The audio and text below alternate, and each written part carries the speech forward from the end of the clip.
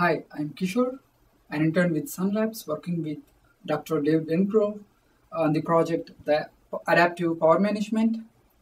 Today I'll talk about the initial step we have successfully completed of our project, that is developing simple and robust power models using performance monitoring events for AMD Quad-Core OpenSolaris systems. The basic idea is correlating power consumption with performance monitoring events. Actually, developing power models using performance events is not a new idea. But unlike previous studies, our work is different in terms of giving the following contributions. The first one is we showed a methodology to implement simple means here with fewer events, performance events, and robust power models which can predict power consumption with greater than like 95% prediction accuracy for most of the benchmarks. And number two is this model works for across multiple frequencies supported by the CPU.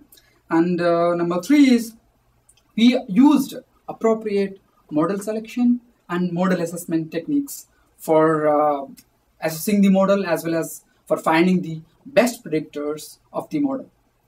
And the last one is, as we developed power models with fewer events, those events are widely available on almost modern platforms. Our methodology is portable across all modern platforms. I will next talk about the experimental environment. Basically, we use two systems. One is AMD Phenom system and another one is AMD Shanghai. This is a Shanghai system. It as a quad-core system. It supports 4 frequencies: 2.6, 1.9, 1.4, and 0.9, and it has 6 MB L3 cache and as well as 4 GB RAM.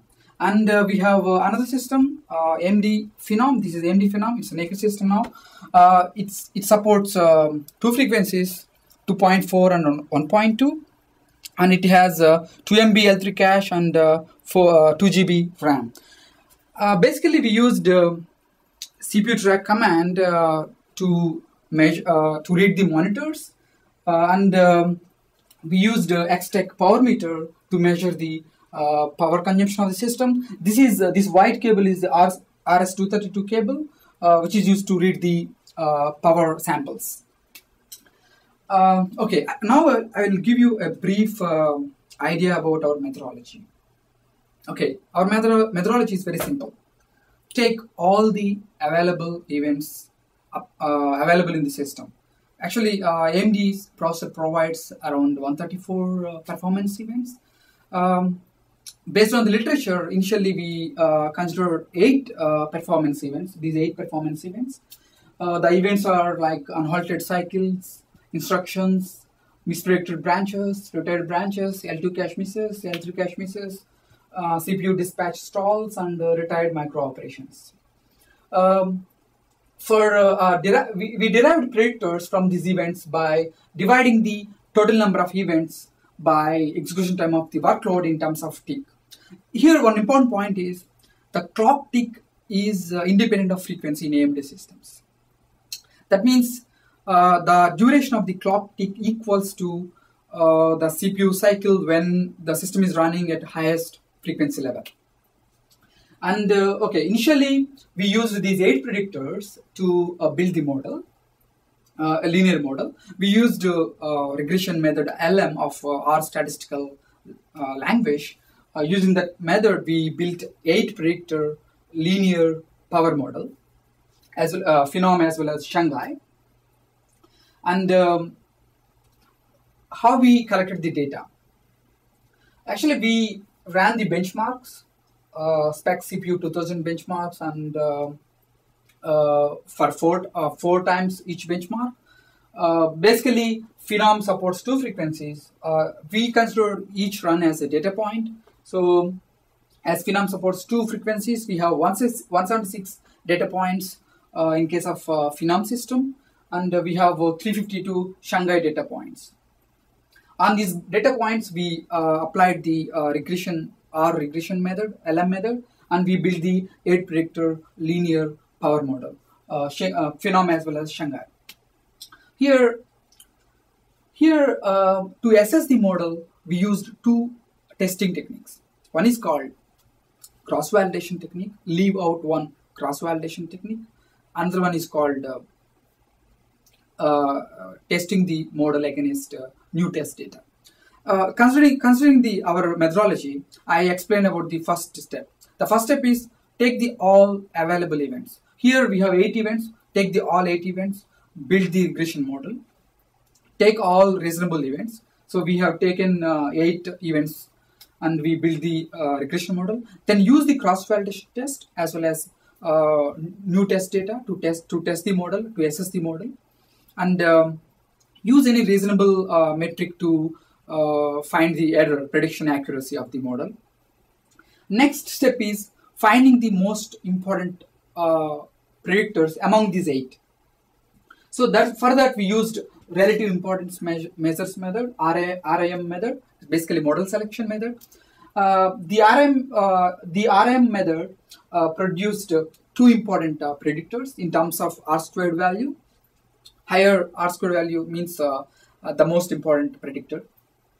So the RM method showed that the L3 cache misses and the unhalted cycles are most important predictors among these 8 predictors. Actually, it makes sense from computer architecture point of view also, because we trained the data on spec CPU 2000 benchmarks, and the spec 2000 benchmarks stress CPU and main memory. Basically, the unhalted cycles reflect CPU utilization, and the L3 cache misses reflect memory boundedness of the application. So basically, from the statistical point of view as well as from computer architecture point of view, these two predictors are very important. And one more important point is by producing a model with these 2 events, eliminated the issue of multi-collinearity. Basically, a good model means the predictors or inputs of the model should be highly correlated with the target parameter. In our model, the target parameter is power consumption, and the other 8 predictors are the inputs. So, in the 8 predictor model, the multi-collinearity, we used a method called variation inflation factor, VIF method. That VIF method value in case of 8 predictor model is greater than 30 almost all the 8 predictors. That means in 8 predictor model, there is a multi-collinearity problem issue among the predictors. So it's not a good model. But in case of 2 predictor model, we got value of 1. Variation inflation factor value, we got 1. That means the model is more robust comparing with 8 predictor model. Okay, in conclusion, we showed a methodology for developing simple and robust power models using performance events for latest AMD Quad-Core systems running OpenSolaris.